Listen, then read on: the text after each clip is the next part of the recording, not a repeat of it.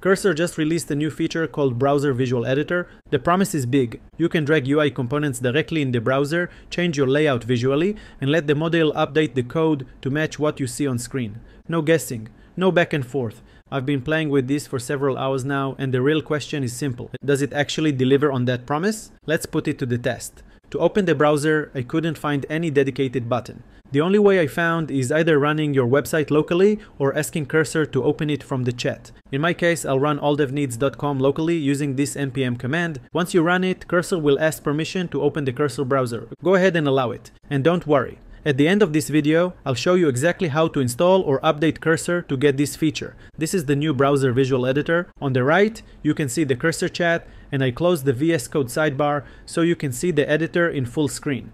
Now let's look at the options. The first one lets you select UI components, just like inspecting elements in a regular browser. For example, I'll pick this title. Once I do that, you can see the component is automatically added to the chat context. That means we can ask Cursor questions specifically about this exact UI element. This is great because it removes the guesswork and makes sure the model understands which component we're talking about. Next, we have the option to capture an image. Let's capture the same title. The next button opens the Chrome DevTools. You can see the application tab, the network tab, everything you're used to. If you already develop with Chrome, this feels exactly the same, just inside Cursor.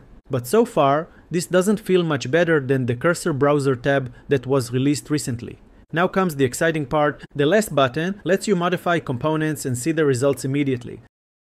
I'll pick this tool description and move it to the center.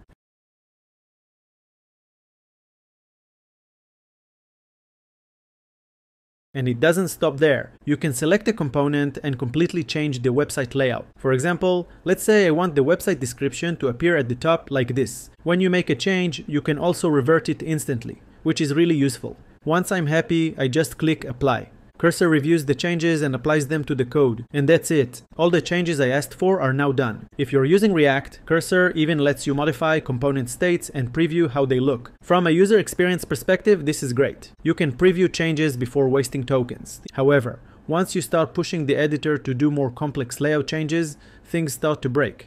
By the way, I forgot to introduce myself.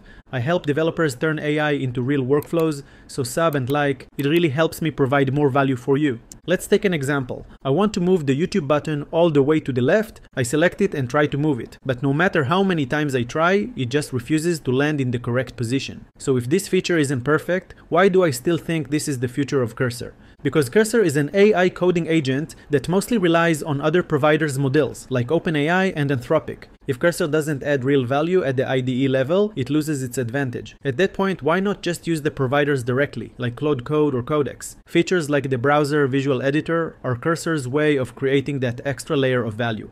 Even if it's not perfect yet, this direction makes a lot of sense. Now, as promised, let's talk about how to install it. To download Cursor, just go to the Cursor website and download the IDE for your computer. If you already have Cursor installed, open the Cursor menu and click Check for updates. Once the update finishes, it will ask you to restart. And that's it. Browser Visual Editor is powerful, but only if Cursor is configured correctly. Watch this video to avoid the common setup mistakes. Until we meet again, build workflows, not chaos.